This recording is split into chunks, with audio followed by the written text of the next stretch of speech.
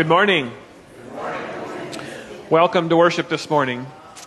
We begin our worship by confessing our sin together and opening our ears and our hearts to the good news of Christ's forgiveness. Please stand as you're able.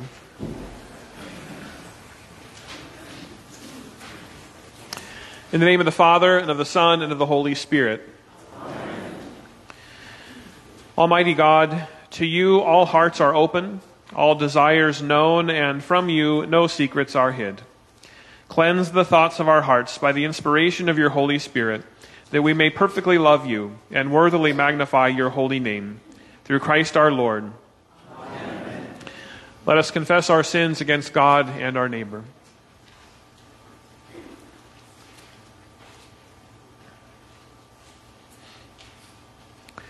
Most merciful Father, although in Christ our light has come, at times we prefer the darkness of sin. We do not let your light shine in our lives, so others may see our good works and glorify you. We are deeply sorry and humbly repent. Forgive us and fill us with your Spirit. Give us the joy of your salvation. Send us out to proclaim your saving love to all the world. Through Jesus Christ our Lord.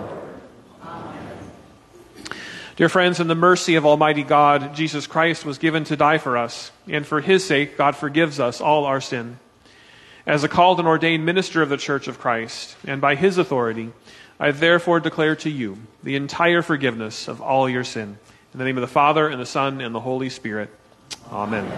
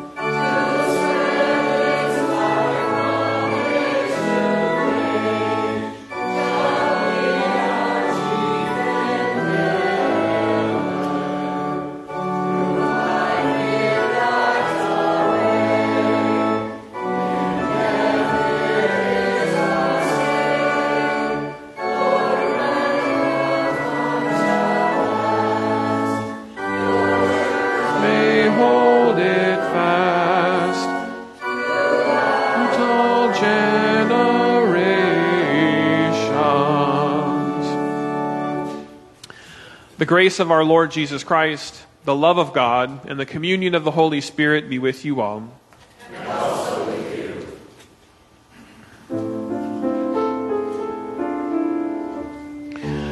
you. Lord, have mercy.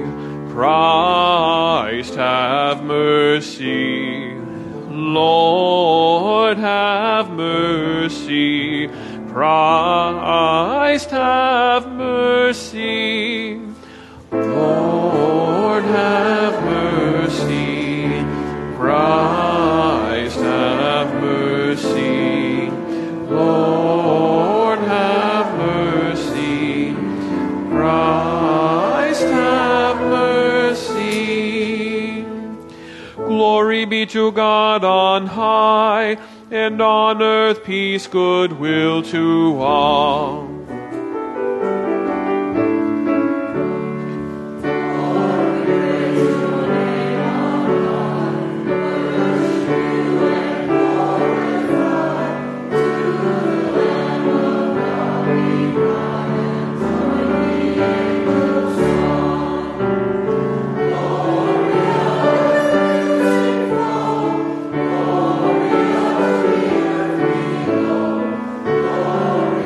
Gloria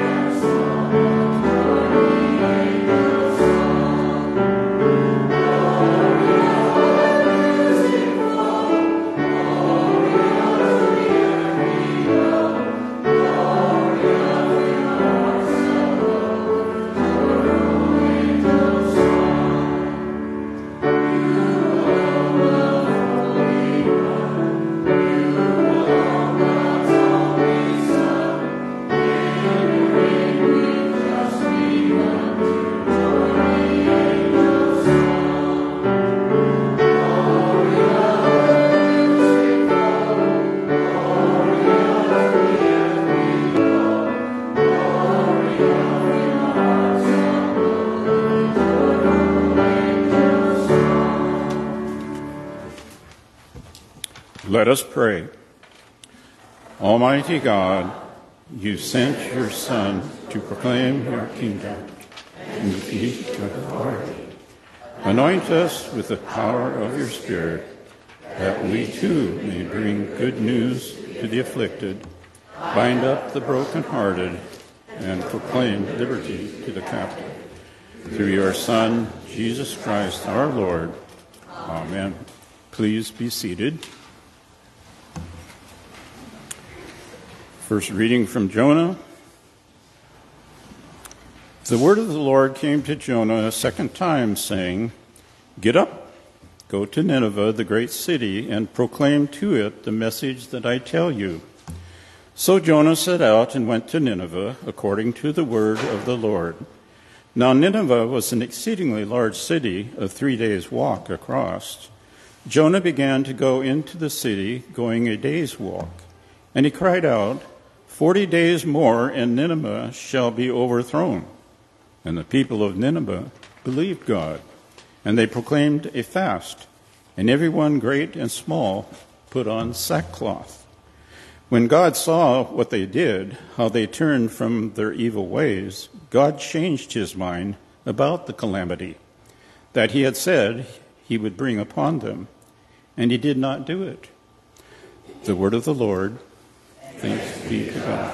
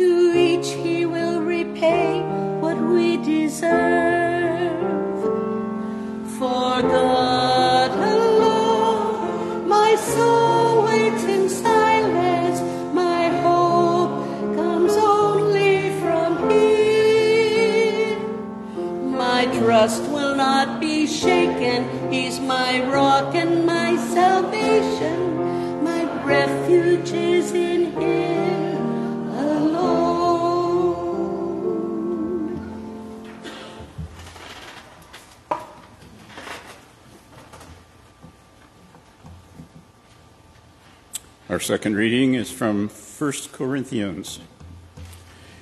Brothers and sisters, the appointed time has grown short.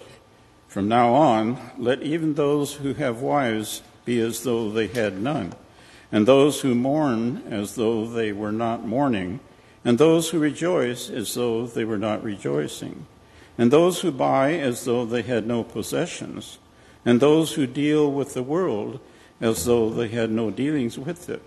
For the present form of this world is passing away. The word of the Lord. Thanks be to God. Please stand.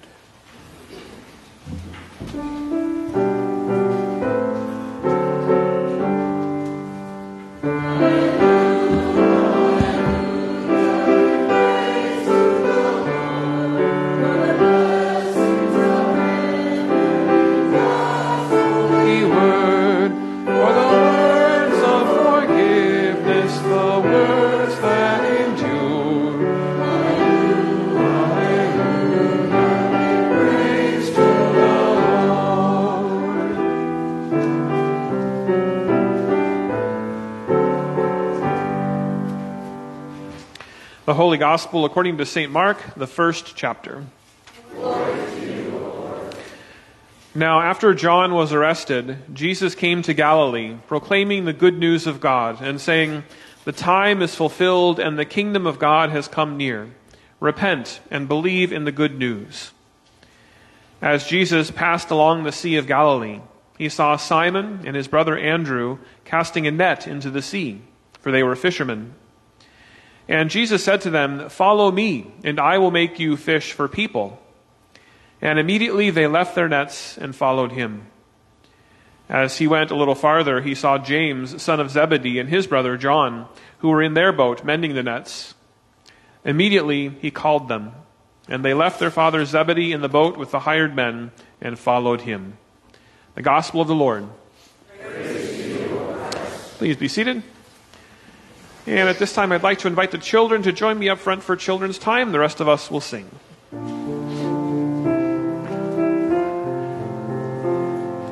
Raindrops, oceans, lakes, and rivers, welcome, child of God. There's fathers, brothers, sisters, welcome, child of God. When the world feels wide around you, and the dark of night surrounds you, He to tend and guide you, oh, child of God. Welcome, children of God. Good morning, and thanks for coming up for the message today. I wanted to talk about fishing this morning. It's actually a topic I kind of like to talk about anyway, but it's in our gospel reading for sure. And there's kind of two ways of going about fishing. One is the way that we're most familiar with. It's with a fishing pole. You've probably been fishing with a fishing pole before. And the way you fish with a fishing pole is you are trying to lure the fish. So you have little things that are actually called lures, right? And that's a way of getting their attention and trying to say, "Here, fishy, fishy, come over here." How about?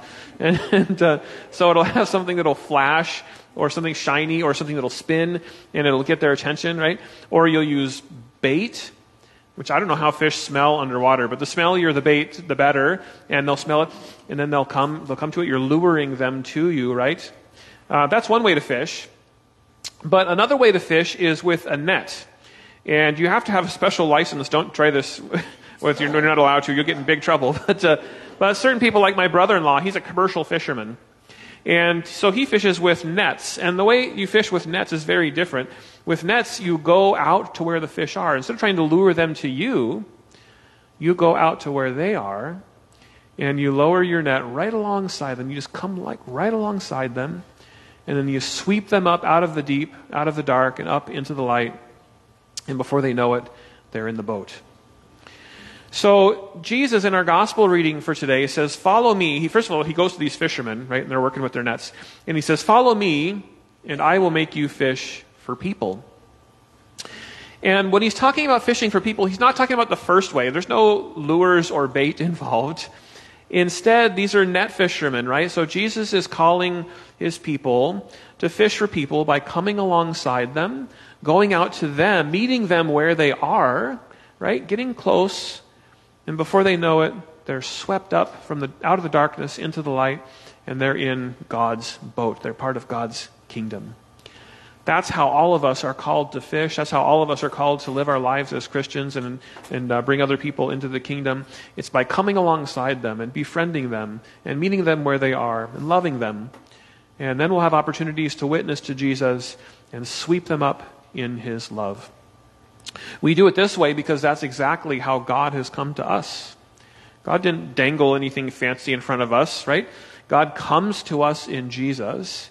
He's come to us in his Son, come right alongside us as a human being, and loved us and met us where we were and brought us into God's kingdom. So that's what we do too. Let's pray. Lord Jesus, we thank you for coming to us and meeting us where we are, especially when we're in the deep and in the dark. You come to us and you raise us up. You lift us up to yourself, bringing us into the light, bringing us into the boat. We thank you for your good works that you've done for our sake, and we pray that we would hear your call today to go out and welcome others into your kingdom, coming alongside them, meeting them where they are, loving them and showing them your love in the process. We ask it in your name. Amen. Thanks for coming up, guys.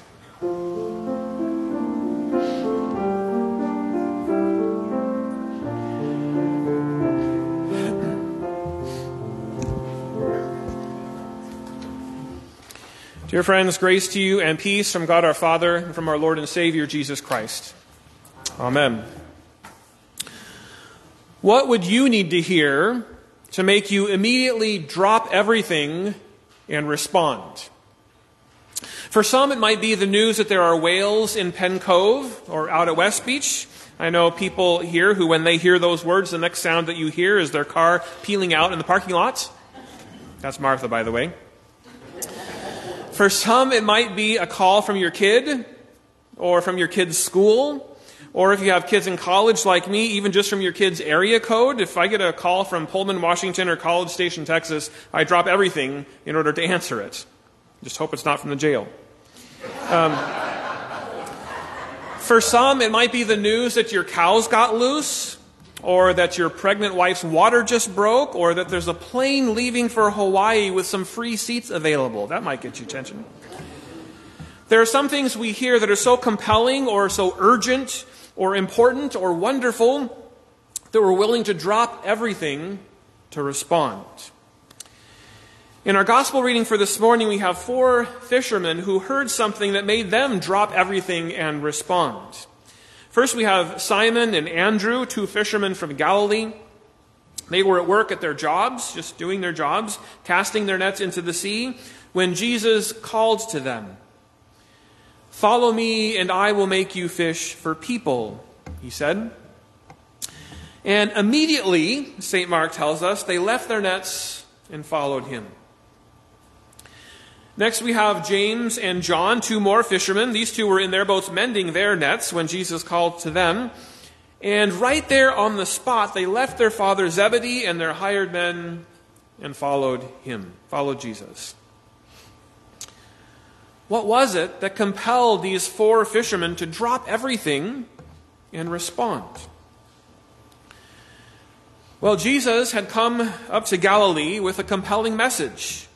Jesus came to Galilee proclaiming the good news of God, saying, "The time is fulfilled and the kingdom of God has come near. Repent and believe in the good news." These, by the way, are the very first recorded words of Jesus in the Gospel of Mark. They constitute Jesus' very first sermon. So, rather than just hearing what I think of, let's look at Jesus' sermon for today. He's preaching to us today. He's preaching to us every Sunday, but let's break down this very short sermon of Jesus that we hear this morning. First came a wonderful announcement in Jesus' sermon. "The time is fulfilled," he said. Well, what does that mean? What does it mean that the time is fulfilled? Well, there are 2 words in the New Testament that are translated as time in English. One is chronos, which is where we get English words like chronological or chronology.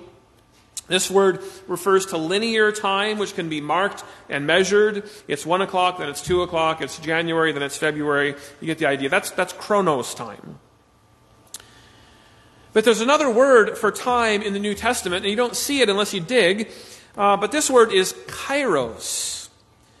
Kairos refers not to linear time that we live in.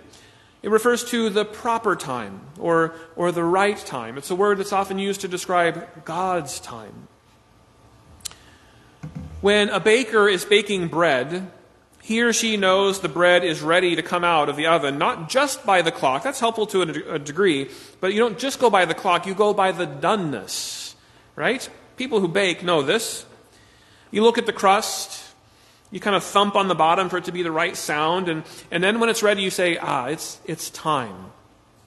What has been waited for and watched for has happened. It's time. That's kairos. Well, Jesus begins his very first sermon by saying, it's time. The thing that everyone had been waiting for and watching for has happened. The promise that God was coming to save his people was now being fulfilled in him. Next, in Jesus' sermon, he says, the kingdom of God has come near. When Jesus talks about the kingdom of God, he's not talking about a place. He isn't talking about a territory or a region or a castle. He isn't talking about an earthly structure of some kind. He's not talking about an organization or a network or an institution. Instead, the kingdom of God is whenever and wherever God makes himself known. It is whenever and wherever God's rule or God's authority is made manifest. Or as one Bible scholar put it, the kingdom of God is whenever and wherever God makes a personal appearance. Which I love that definition. This is what has happened with the appearance of Jesus in Galilee. God has come near. Next in the sermon, Jesus calls for a response. After this proclamation, this amazing announcement, this amazing proclamation that he makes to the people, Jesus calls for a response from them. Repent, he says, and believe. Repent and believe. Believe in the good news.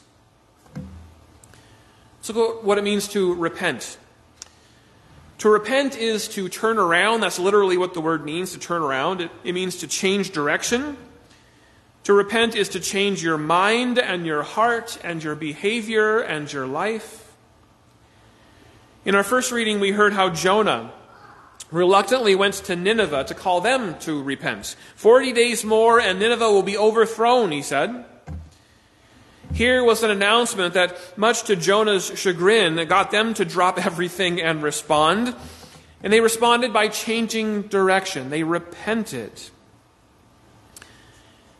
Nineveh was a notoriously wicked city.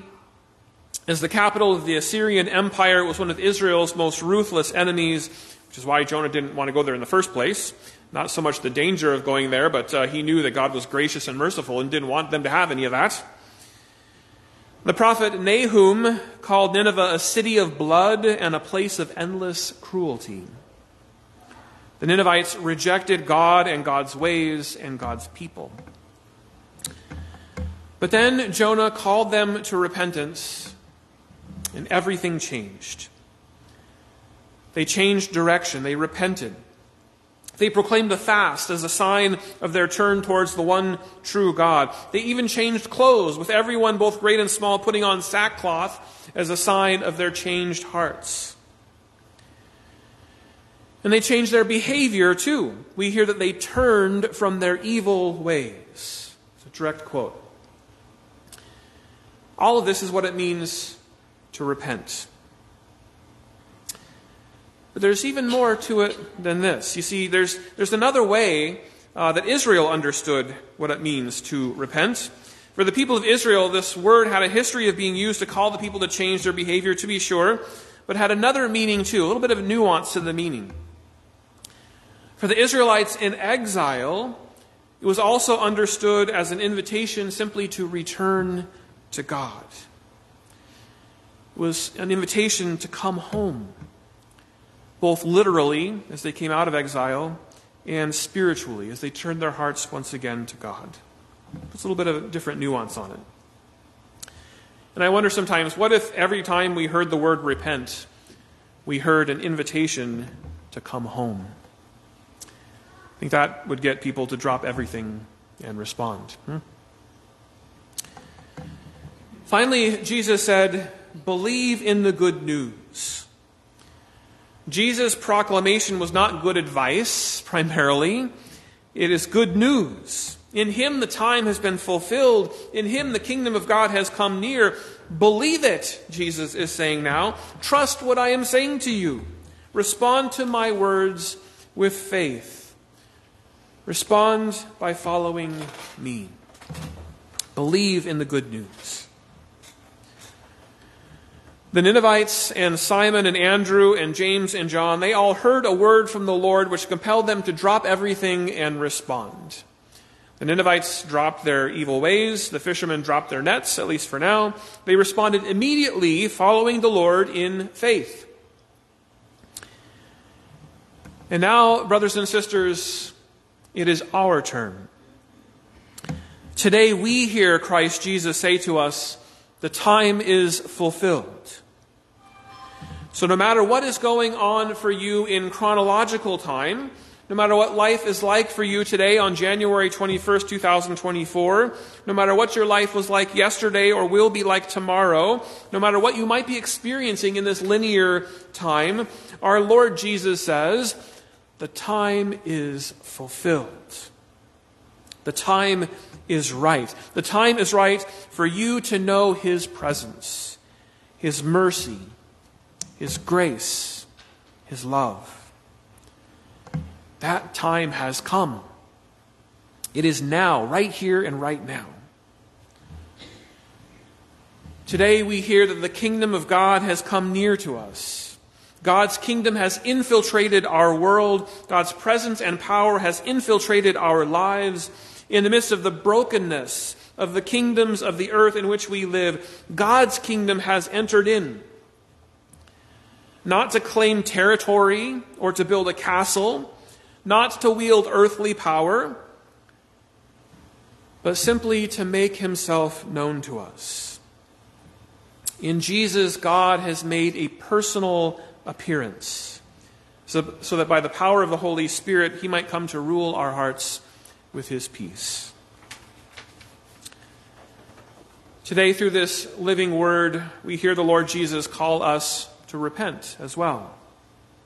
We are called to turn away from all wickedness, as the people of Nineveh did. We're called to turn from all sin. We're called to change our direction, our minds, our hearts, our behavior, our lives as needed in response to His gracious call. And all who find themselves in exile from God, maybe that's you today, you are graciously invited to come home. Come home to Him. Today we are all called, once again, to believe in the good news. We're called to trust in God's word, in what Christ Jesus has said to us. And this is what He has said to us in His sermon for today. The time is fulfilled, and the kingdom of God has come near. Repent and believe in the good news. Jesus' very first sermon continues to be so compelling, so urgent, so important, so wonderful, that we can't help but respond to it immediately with faith. A faith that follows Him and invites others to do the same.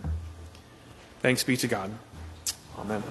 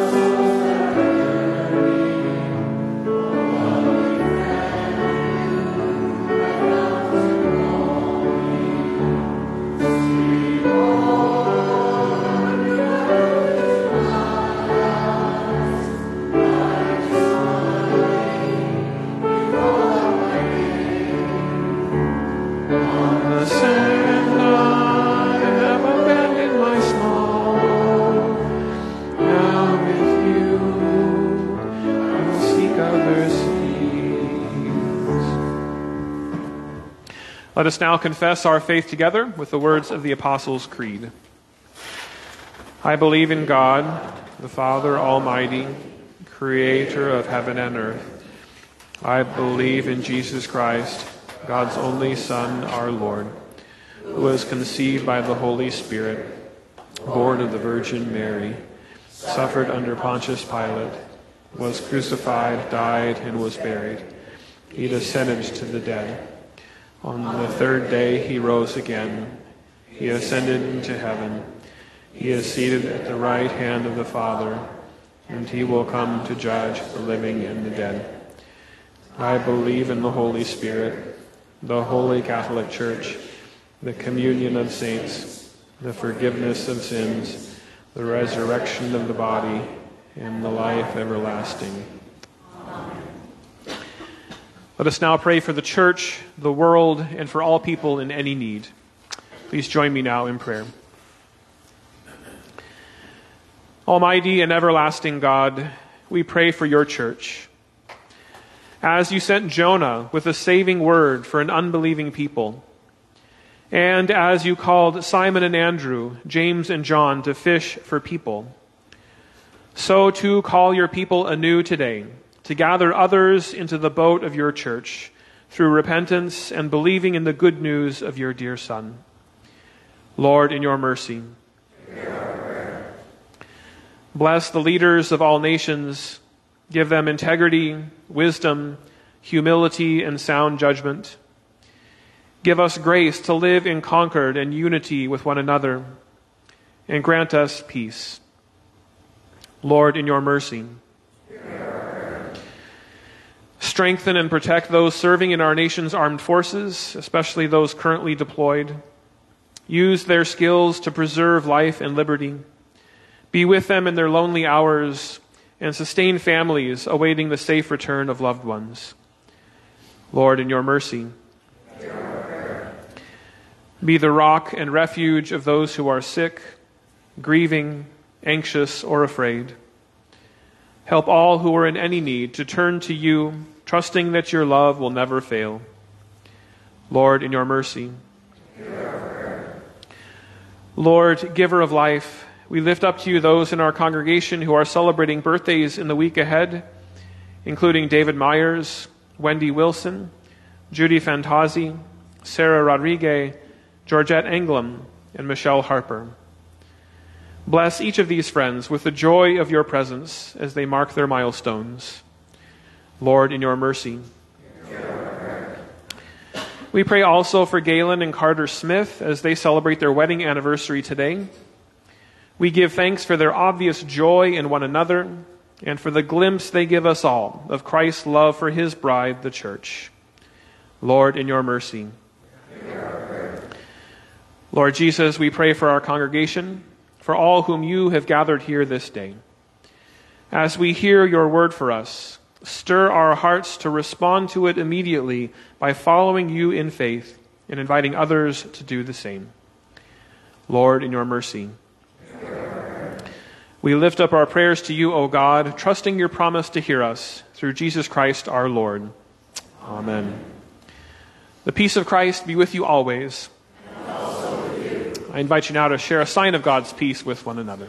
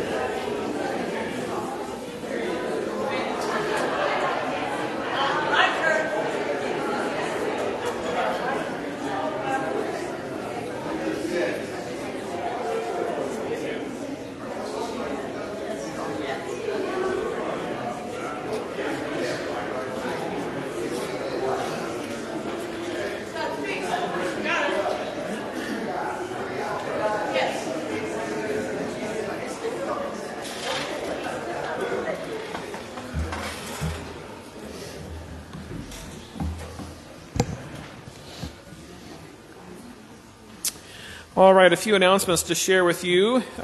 First of all, thank you to those who attended and participated in our semi-annual meeting this morning.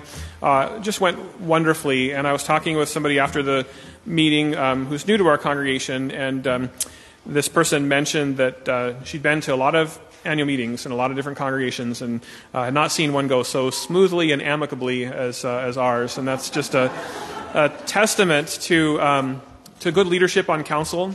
You trust your council members. You trust your council president. We do a lot of work kind of behind the scenes to be above board and be transparent, and so everybody kind of knows what we're going to do. So we work out any issues ahead of time, and it makes for a wonderfully smooth meeting. But semi-annual meetings are also an opportunity to just be grateful for our volunteers, for your faithful giving, for just so many blessings that we have been given in this congregation. I was talking with one of our former preschool kids, who's still a kid, but is back visiting today. Hasn't been here a long time, though, and he looked up at me and he said, "You still work here?" And and I said, "Yes, I do." And our semi-annual meeting is another opportunity for me to just be so thankful that that's the case. So thank you for your support of me as well. But great semi-annual meeting, so thanks to everybody for that. Because we had our semi-annual meeting this morning, kind of throws off the teaching schedule, so we will not have Bible study on Wednesday. We usually repeat the Sunday class on Wednesday. Because we didn't have a Sunday class Wednesday, we will not have a class either. But we will resume that study of the Psalms beginning next Sunday, so just know that. We have on, let's see here, confirmation class. We have confirmation class tonight from 6 to 8. We have some of our confirmation families here, so please be reminded of that. Monday, we have our newsletter deadline for February. If you have anything you want to get in the newsletter for February, please get that to Martha by tomorrow. Tuesday, we have our men's lunch. All men are invited to join us for lunch at noon with Bible study as well. Our ministry of the month for January, as you've been hearing, is His Kids Preschool. We appreciate your special extra offerings to support our preschool and to rebuild their reserve fund, which has been significantly depleted after a couple of crises back-to-back. So that helps them to get on some firmer footing. We're getting some good traction, getting enrollment back up again, and things are going in the right direction there. But part of that is rebuilding that reserve fund. So we appreciate your special gifts to that in January. The three of them aren't here at this service, but they were at 8 o'clock. I wanted to mention them here too, though. Some of you remember from last Sunday, we didn't have any working bathrooms. We had to flush toilets with buckets and all of that business. And everything's working now. We have all the water fixed. There's still some repair work in the ceiling, the new access holes that we had to cut out and everything. But three people in particular literally saved this congregation from multi-$1,000s worth of catastrophe. You heard that the pipes started to burst during a funeral last week. We were here, and that was discovered quickly and able to be turned off, so that saved a lot of problems. But once they got up in there, they discovered 12 places where it had broken, the pipes had broken. And if that had run for hours and hours, like it would have on a normal Saturday, it would have been catastrophic on that side of the church. Preschool probably wouldn't be able to open. It would have been terrible. So they spent hours and hours all weekend long fixing it all so that we would have both hot and cold water and working toilets today. Those three people, just so you know, and you can thank them later when you see them coming and going. Paul Sennis, our council president, was here a lot this last couple of days. Steve Ellis was here a lot helping out. And especially Dave Fosno, who was in that crawl space on his belly, back and forth all over the place, getting those things repaired. He'd find one, think it was done, start the water again, oh, there's another one, until they got to number 12, and finally it was all under control. But we did show our thanks to them for saving us all of those thousands and thousands of dollars that would have cost to fix it.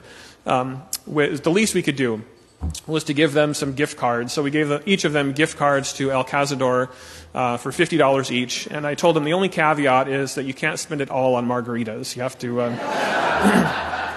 After all of that work, that's probably what their temptation was. But yes.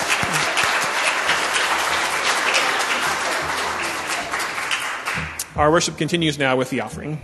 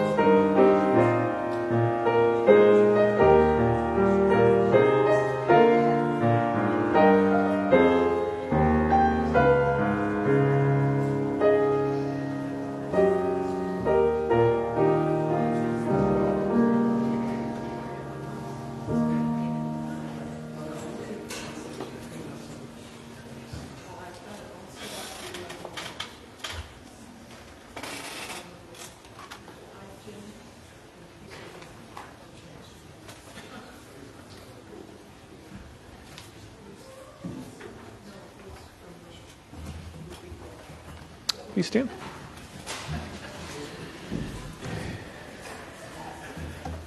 Let us pray. Merciful Father, the Magi brought gifts to your Son, the babe of Bethlehem. Graciously accept our gifts given to glorify and worship Christ, our Savior, and to bring healing and hope to the people he came to redeem. Amen. Amen. The Lord be with you. And also with you. Lift up your hearts. We lift them to the Lord. Let us give thanks to the Lord our God. It is right to give our thanks and praise. It is indeed right, our duty and our joy, that we should at all times and in all places give thanks and praise to you, Almighty and merciful God, through our Savior Jesus Christ. By the leading of a star he was shown forth to all nations. In the waters of the Jordan you proclaimed him your beloved Son. And in the miracle of water turned to wine he revealed your glory. And so with all the choirs of angels, with the church on earth and the hosts of heaven, we praise your name and join their unending hymn. Holy, holy, God of power almighty, heaven and earth are full of your glory. Hosanna in the highest. Blessed is he who comes in the name of the Lord. Hosanna in the highest. Hosanna in the highest. Dear friends, in the night in which he was betrayed, our Lord Jesus took bread. When he had given thanks, he broke it, and he gave it to his disciples, saying, "Take and eat. This is my body, which is given for you. Do this for the remembrance of me." Again, after supper, he took the cup. When he had given thanks, he gave it for them to drink, saying, "This cup is the new covenant in my blood, which is shed for you and for all people for the forgiveness of sin. Do this for the remembrance of me." Let us now pray together using the words that Jesus taught us. Our Father, who art in heaven, hallowed be thy name. Thy kingdom come, thy will be done, on earth as it is in heaven. Give us this day our daily bread, and forgive us our trespasses, as we forgive those who trespass against us. And lead us not into temptation, but deliver us from evil. For thine is the kingdom, and the power, and the glory, forever and ever. Amen. The time is fulfilled, and the kingdom of God has come near. Come, for all is ready. Please be seated.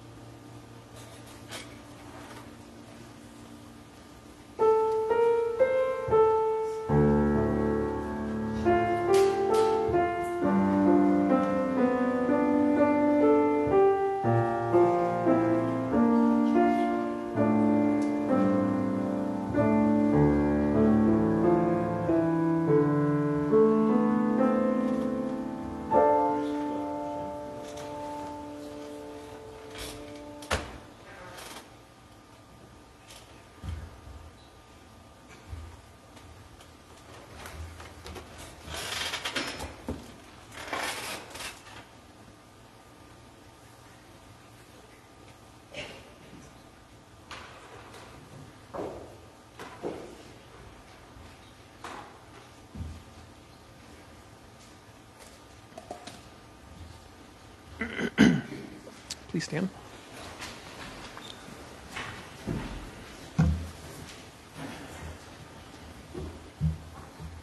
Let us pray. Gracious Heavenly Father, thank you for the gift of your dear Son, given to us this holy sacrament. Strengthen us through this gift in faith toward you and in fervent love toward one another. This we ask in the name of your Son, Jesus Christ, our light and our life. Amen. Thank you, Tom. I missed my cue, so now you get 2 blessings in a row. And now the body and blood of our Lord Jesus Christ strengthen us and keep us in his grace this day and always. Amen. And now may God the Father Almighty bless you and keep you. May he make his face to shine upon you and be gracious unto you. The Lord look upon you with favor and give you his peace. In the name of the Father and the Son and the Holy Spirit. Amen.